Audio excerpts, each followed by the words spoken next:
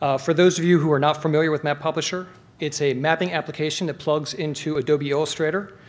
We use it at the State Department because it allows us to open, process, project, and manipulate geospatial data in a geographic space, all while maintaining the full graphics functionality of Illustrator. We use many other programs at State, mapping programs, but I find myself using MAPublisher a good deal, if not most of the time. One issue that I have run into, though, with making maps in MAPublisher is orthographic and azimuthal equidistant projections. It doesn't seem to project them very well, unfortunately. It makes me very sad because I love the program.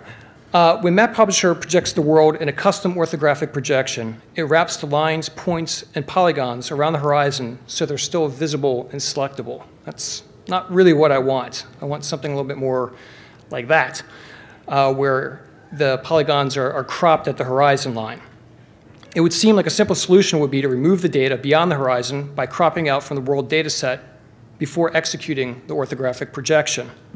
However, that's easier said than done because when I try to create a horizon line by calculating 90% from my custom center point in an azimuthal equidistant projection, I run into the same issue of data wrapping back around the edges of the projection. It's kind of odd for an azimuthal equidistant because there are no edges on it.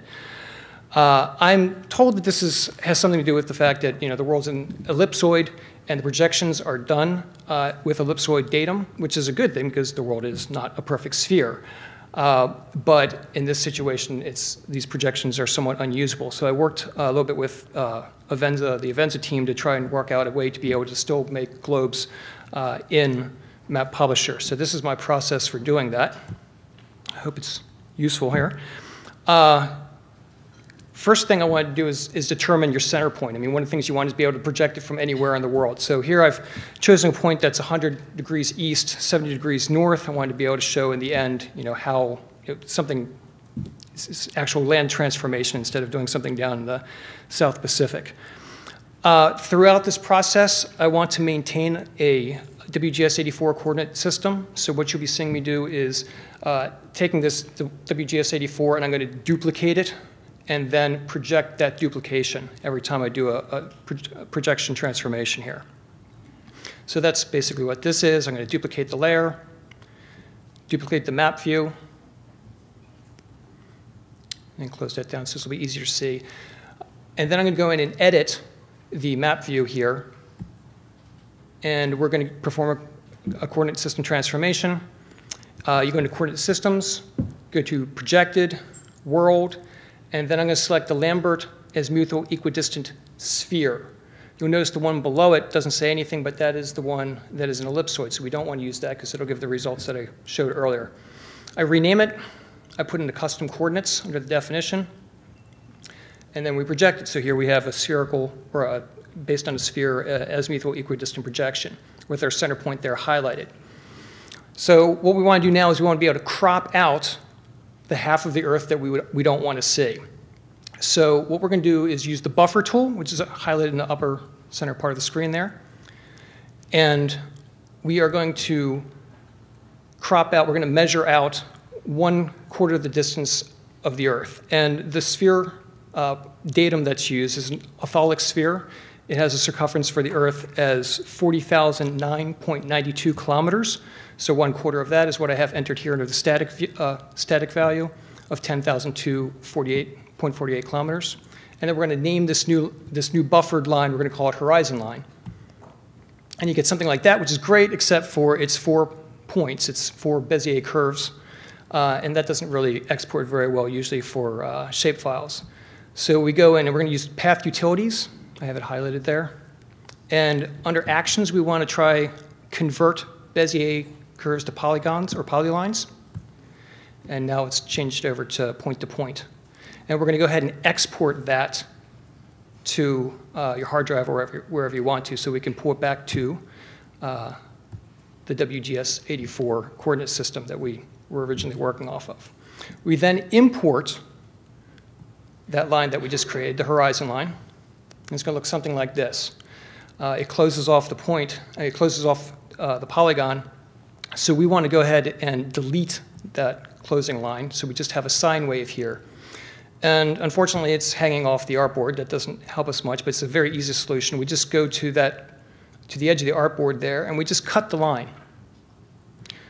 And then you take that part of the line that's off the artboard and move it onto the artboard to the opposite side. And I say opposite side, not the left-hand side, because it's going to vary depending on where your center point is around the world. Sometimes it might go off the left-hand side instead of the right.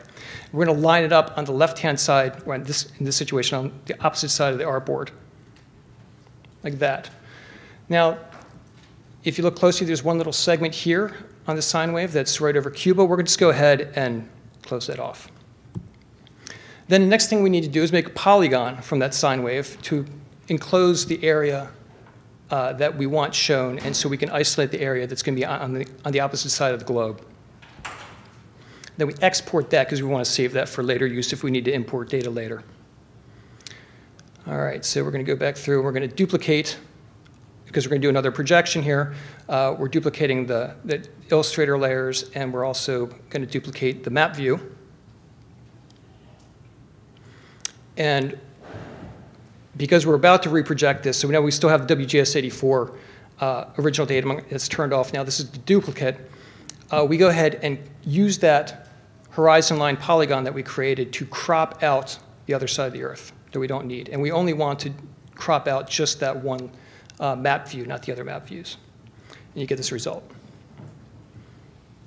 Then we're going to go in and we're going to do our orthographic transformation. So I rename it Ortho MAPublisher View or MP View, whatever you want to name it. And we do a coordinate system transformation.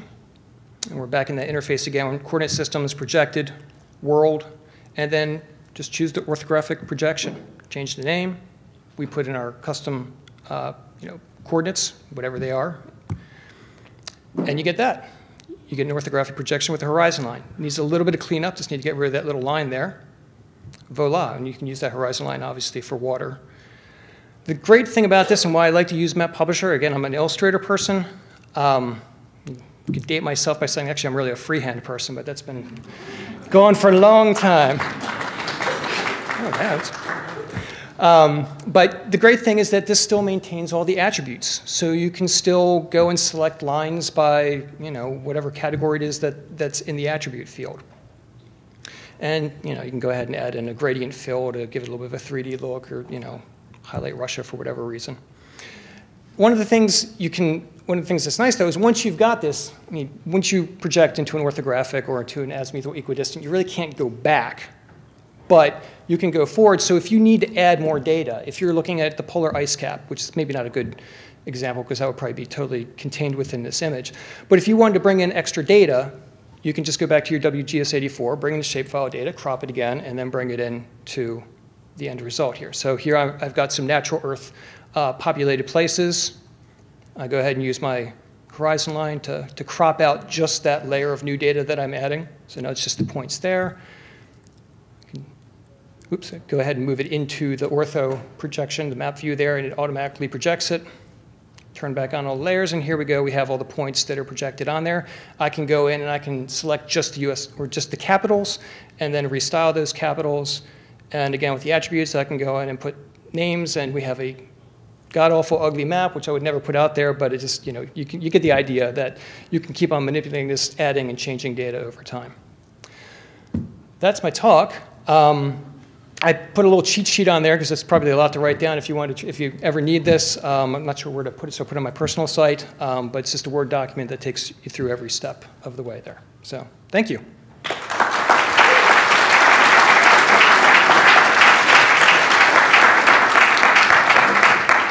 All right, we have a few minutes for questions. I see some hands.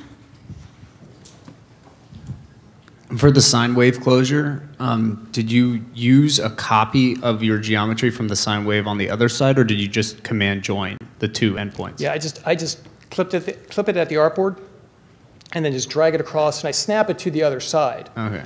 So it's right. I do by the numbers, so it's right on the edge of it. But then, yeah, you got Shift key, hold it down so it stays at that. Well, you could do it by the numbers, and it would go over to the other side. But yeah, and then I join it. I saw a hand. Okay. Dan Strebe. So I didn't understand certain aspects of the explanation of why there is even a problem, and so I'm not sure that my question is terribly relevant, but the end map that you showed, the orthographic, is not a full hemispheric orthographic. It's somewhat cropped, a little smaller than that. Was that intentional, or is that an artifact of your method, or is it just something that happened? The last part of that I didn't hear, as far as it was incomplete. Right, the orthographic that you show is not a full hemisphere. It's a little short of a full hemisphere. Was that intentional, or was that just the way your method works, or?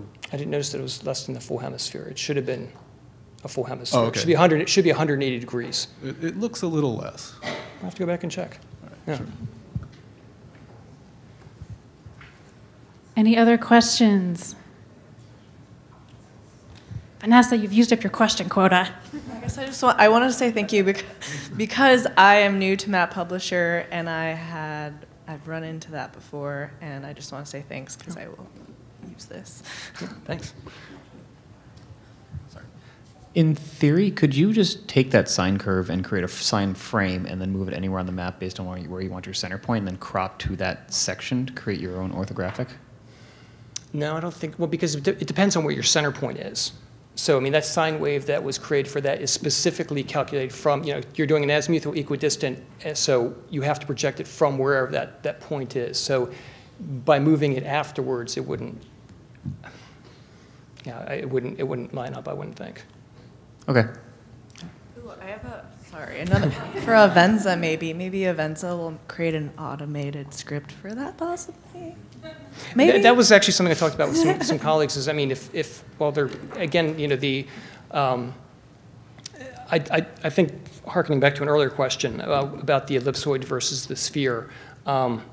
Yeah, I'm not a mathematician, and I know it's difficult to try and figure out, from a center point, working with an egg. I know that other programs have done it, but I know the math on that's pretty complicated because it depends on where your center point is within that egg that your horizon line is going to be. So the irony here is that I don't think anybody could ever see the difference, no matter how big you made the sphere, between a sphere and a spheroid when you're talking about the entire globe. So. I can't answer to why the math behind that doesn't work, but I just know that's been a long-term problem, and I can now actually, create orthographic maps with data on it and change the data. So that makes me happy, selfishly. One more question. Nathaniel Von Kelso. Oh, man. We used to work together. Just more of a comment. I think Gene definitely can put Dennis to shame in terms of halos on maps. We spent many a Saturday working on that.